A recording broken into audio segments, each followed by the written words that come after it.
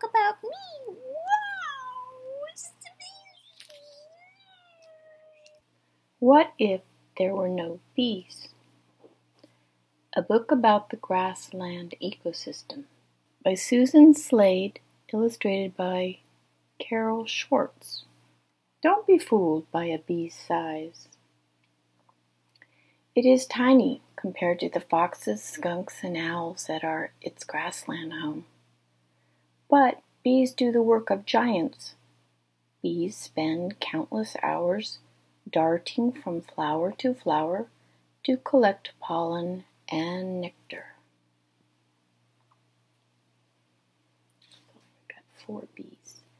There's a little fox over here. Grassland plants and animals and insects are tied to one another by food chains. Bees, as well as other living things, belong to several chains. Many food chains are connected by one plant or animal to create larger food webs. So here we have the bumblebee, and the bee will eat nectar, take nectar from the flower, so there's a chain link. A possum might eat a bee, a toad definitely would eat a bee, and the owl needs to survive on rodents, and here's a possum. So here is a chain, and it works in all these directions. So a spider might eat a bee, a bird would eat a spider, and a fox would eat a bird, and a mouse would eat honey, and the bear would eat honey. So see how they make chains? We're all connected. It's critical, it says. Did you know people are part of a food chain too? We are at the top of many different food chains. Flowers are a bee's best friend. They're often filled with a sweet liquid called nectar. Bees sip nectar to keep up their energy. Honeybees also use nectar to make honey. As bees collect nectar, tiny pieces of pollen stick to their furry legs. Right here. When bees visit other flowers, the pollen falls off. Flowering plants need pollen to create seeds and fruits. This process is called pollination. So if this bee went to this flower and then a different kind of flower, the pollen gets spread around. And that's what the flowers need to create seeds. As bees fly around to collect food, they face many dangers. Spiders, birds, toads, and other hungry predators hunt these hard-working insects. Pollution and some of the pesticides farmers use to protect their crops can also hurt bees. Mice often make unwelcome nests in honeybee boxes. While the mice aren't dangerous to the bees, they do damage the boxes and the bees' honeycomb. The smell of mouse droppings may cause bees to leave their hive for good. And this bird has a bee in his mouth, and he's flying off. And this is a hive that is man-made, of course. And this says, it's critical. Since 2006, more and more honey bee colonies are dying unexpectedly.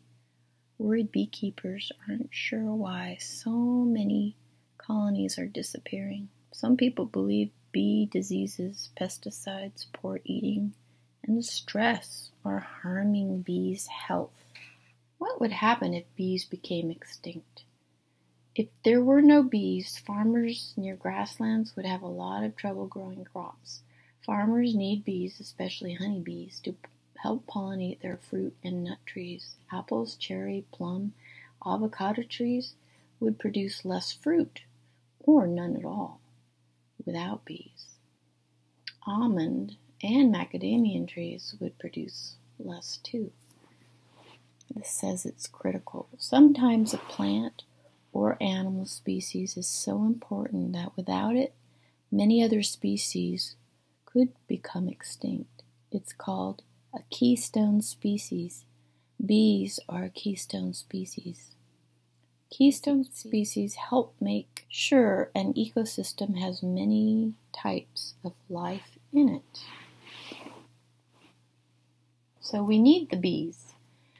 Fields of strawberry plants wouldn't be able to produce fruit. Neither would blueberry plants. Without bees, there would be fewer carrots, onions, and other vegetables. Bees are major pollinators of many fruit and vegetable crops. It's critical. Honeybees pollinate about 90 different crops in North America. They help create about 1/3 of the food we eat.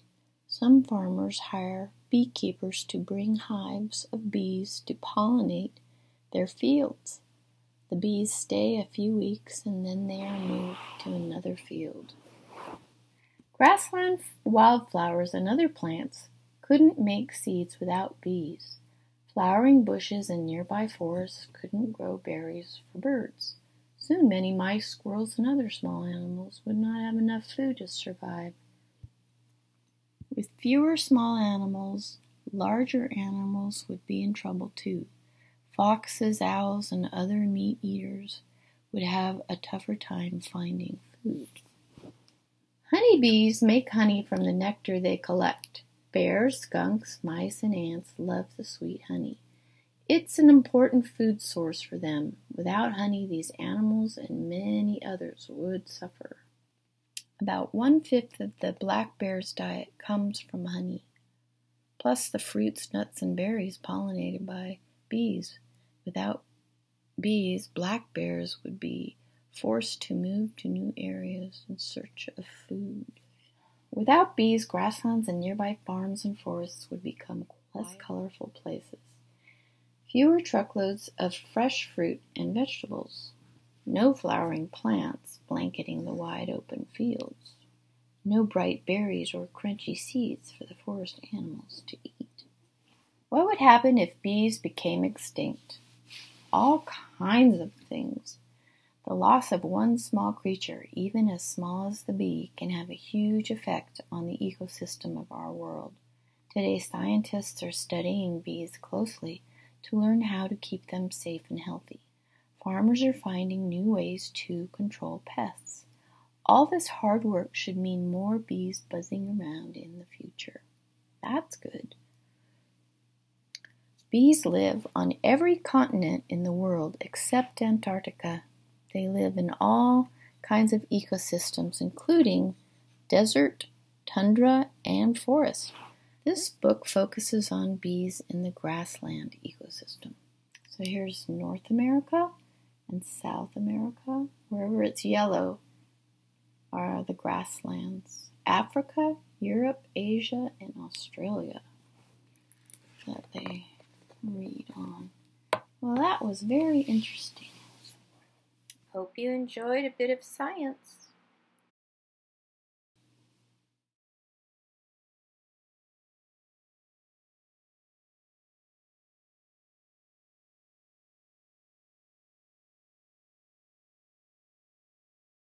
I wonder what's up next. Click on Tumpsky to subscribe. Yes, we do have a website, and we are on Facebook. Look for more info down below.